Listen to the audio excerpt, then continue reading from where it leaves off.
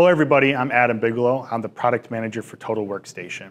Today we're going to talk about industrial location platforms. The one that we're going to focus on is our wireless system.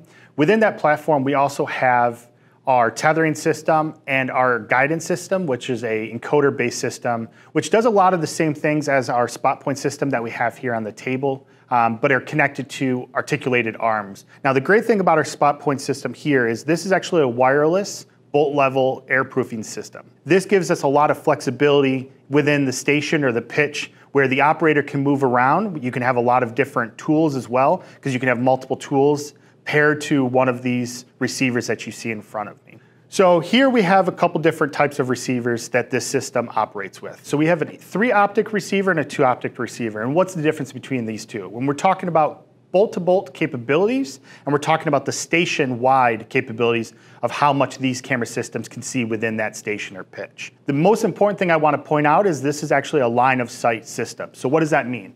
So on the tool itself, we have a transmitter, and then that communicates with the camera system inside of this receiver. So we have a lot of capabilities of how we can meet our customers' station or pitch requirements.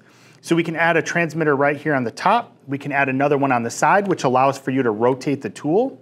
These transmitters actually get their power and communication through the accessory bus of this tool. You can see here we also have an ST wrench that has a transmitter on as well. But this gives us the ability to allow for the operator to move around within the station and gives you flexibility of how you come in and address the actual part within the station. The other thing I want to point out with this is predominantly a stop station type of product, but we also have the capabilities of adding a transmitter to the AGV or to the part and track the part as it's moving within the station.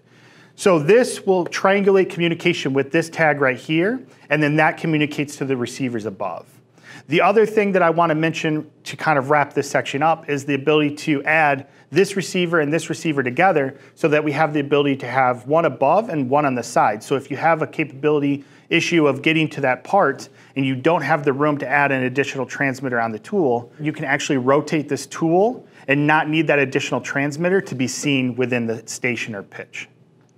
All right, so now in the live demonstration, you can see here on the screen that we have 6 bolts lined up here as our part.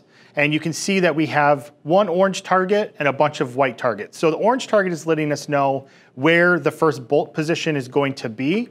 And then the whites let us know that there's the other bolts in the pattern.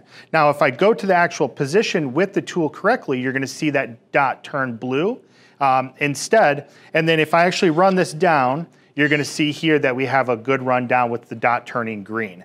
Now, let's say we see that bolt 2 turn orange, but I'm gonna take the tool to bolt 5 and try pulling the trigger. It's not going to allow me to do that because the tool is disabled. So it's looking for me to be in the correct location.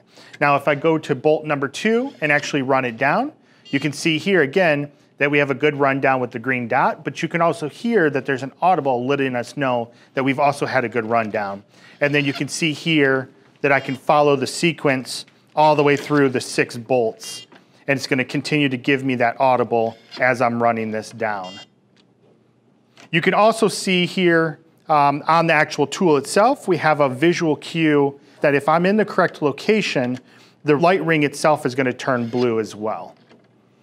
And here we've completed all 6 bolts and had a process complete. Okay, so we've already demonstrated a static part and how it's tightened. So here what we're gonna demonstrate is actually a dynamic type of strategy where the part is gonna be moving down a line. So again, we can add this transmitter to an AGV, a moving line, some type of push cart, and either it stays on that or an operator in that station can put it on and take it off as you're doing it. So here you can see again, I'm on bolt 1. I can run this down. I had a good rundown, and as you can see, the part has started to move. So I can go to the next bolt.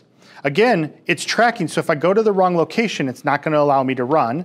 But then if I go to the right location, oh, there I had actually a bad rundown. So in this case, I can actually do a re-hit.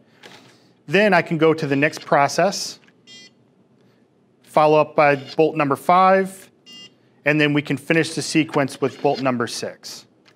And here again, you can see on the screen that we've had 6 good rundowns and that the process is complete while the part has been moving on this line. I hope you found this presentation helpful in better understanding SpotPoint from both a hardware and software aspect. If you have any questions, please reach out to your Atlas Copco representative. Thank you.